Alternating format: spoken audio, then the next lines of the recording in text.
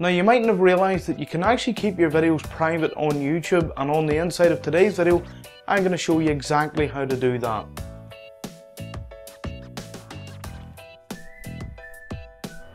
Hi, I'm Chris Cole from IamChrisCole.com, and on the inside of today's video I'm going to show you how you can keep your videos private from the general public when you upload them to YouTube.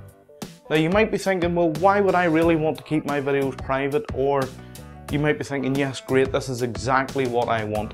There's many reasons for keeping videos private, and the reasons could be that they're family videos or they're personal videos that you want to upload into your channel, but you don't want them discoverable or searchable within the YouTube search engine.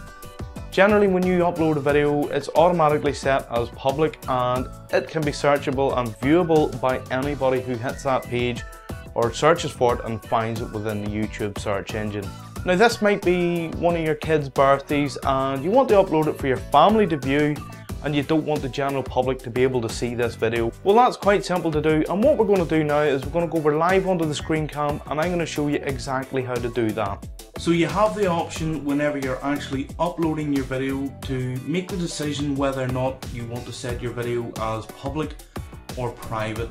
Additionally, what you can also do is you can now schedule a video to publish on YouTube, and I'll create a separate video tutorial for this.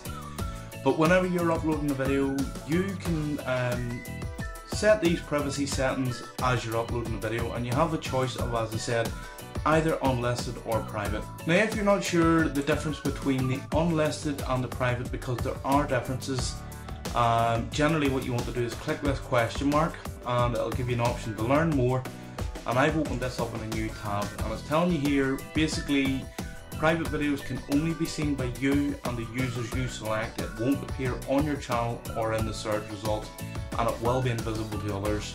Generally, unlisted videos means that only people who have the specific link can view the video. Additionally, you use the unlisted option if you want to embed the video into a web page or into a website, but not have it show up in your YouTube channel. So as you can see here, it says unlisted videos won't appear in any of YouTube's public spaces like your channel or even within the search results. Now additionally, you can also set the privacy of your specific videos from within your video manager. Now you have several options to do this. One of them is you go into your edit and go into the actual edit the settings of that video. Additionally, what you can also do is check the box to the side, come to your actions tab, and you'll see here you have the option to give it a privacy of public, unlisted or private. So there you have it. That's how to set your videos private or unlisted on YouTube.